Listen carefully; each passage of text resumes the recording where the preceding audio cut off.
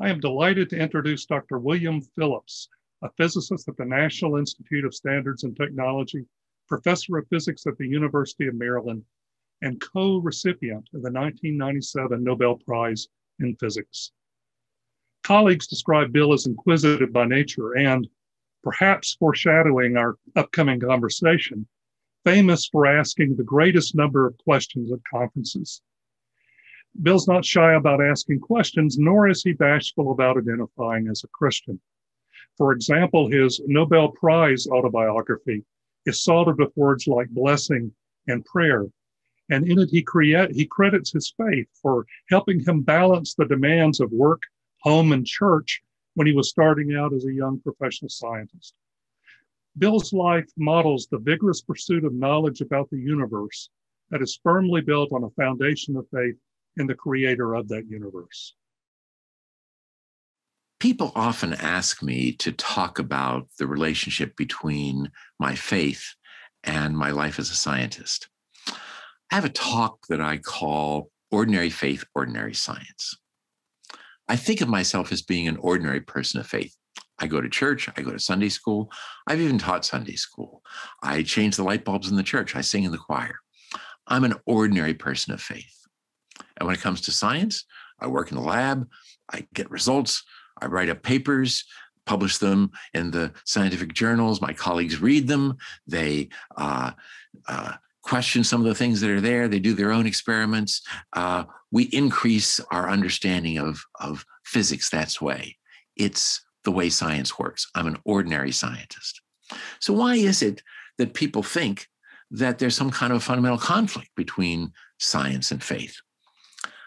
I'm reminded of when our daughter, many years ago, was just going into high school, meeting new friends, and she described talking to one of these friends. They were discussing their families, and her friend said, well, my mother is a scientist, so of course she's an atheist. And our daughter said, you couldn't walk across the fellowship hall of our church after worship without running into half a dozen physicists.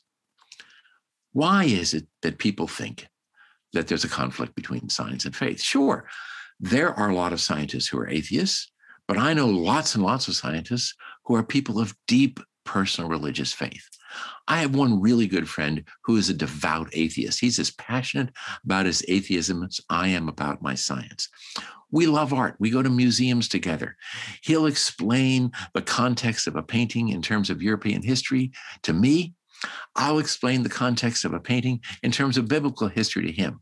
We have a great time. We're great friends, but we have completely different worldviews.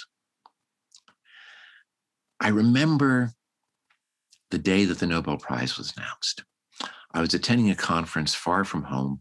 They decided to put together a press conference, and I stood up in front of all these members of the press and friends and colleagues, and I began by saying, I need to thank a lot of people, but I want to begin by thanking God for giving us such an amazing world in which we can explore and have fun.